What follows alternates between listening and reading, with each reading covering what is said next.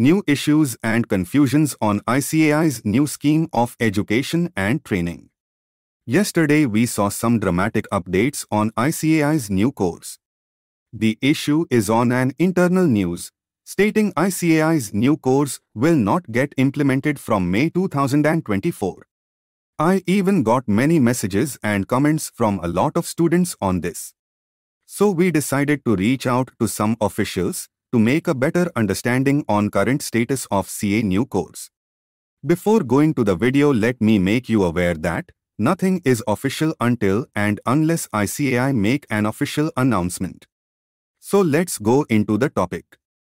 Council meeting on implementation of ICAI's new scheme of education and training were supposed to held on 26th May 2023.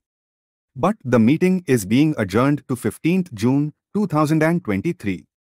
The reason for adjournment was initially mentioned as some technical issue. But now it says that one statutory issue on implementation of new course remain unresolved. We don't have more details on the issue. The officials said that if the statutory issue get resolved within next 20 days, new course will get implemented from May 2024 exam, else not. So to the students who are waiting for new syllabus, you can expect a notification only by June. So plan accordingly.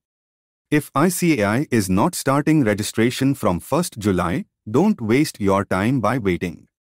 Register for CA course and start your preparation. So that's it. If you have any queries, mention them in the comment section.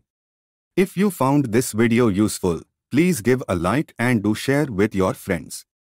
For more updates on CA course, subscribe to this channel.